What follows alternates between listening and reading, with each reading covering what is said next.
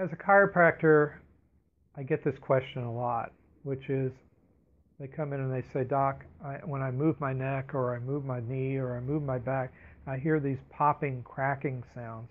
And what is that? What's going on? Sounds like I have gravel in my joint or sand in my joint. And I'm sure there's many of you that have felt this. It's a very common experience and something that we see all the time. The term for this sound is called crepitus. Crepitus, I believe, probably derives from the word decrepit, although it's not a very pleasant thought.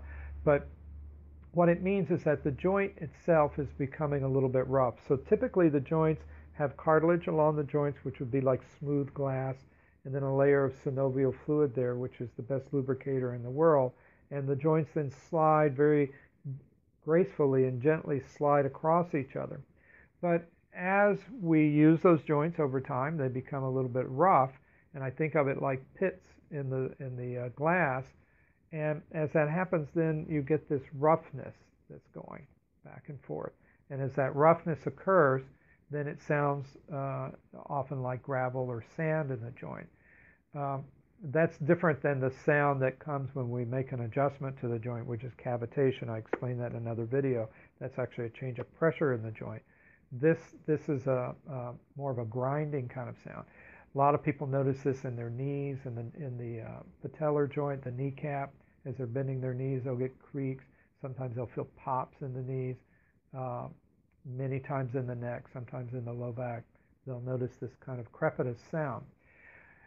Medically, it's considered clinically insignificant. What that word means, clinically insignificant, means that we don't do anything about it. In chiropractic, we consider it clinically significant because it's telling us that the overall health of the joint is deteriorating. So it's going away from being a healthy, nice, lubricated joint. It's getting dry. Ayurveda would say that it has too much vata in the joint. It's dryness in the joint. And so we need more lubrication to the joint. And we can talk Ayurvedically about many things that can lubricate the joint, changing the diet and eating foods that have more alkaline types of energy in them, what we call soma in Ayurveda. But chiropractically, what we look at is actually keeping the joint mobile.